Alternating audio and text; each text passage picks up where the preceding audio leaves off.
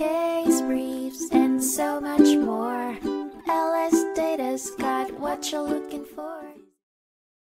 In 1997, the Supreme Court of the United States heard the case of Klehr v. A.O. Smith Corp., which focused on limitations in civil RICO cases.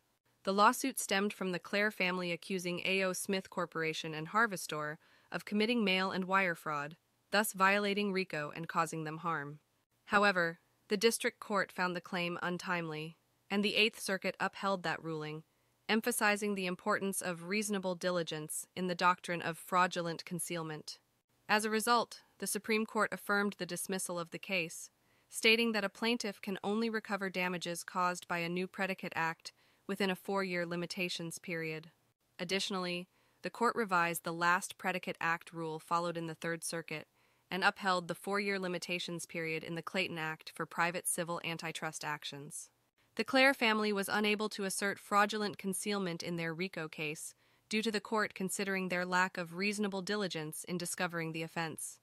Ultimately, the lawsuit was deemed untimely, and the Court of Appeals judgment was affirmed.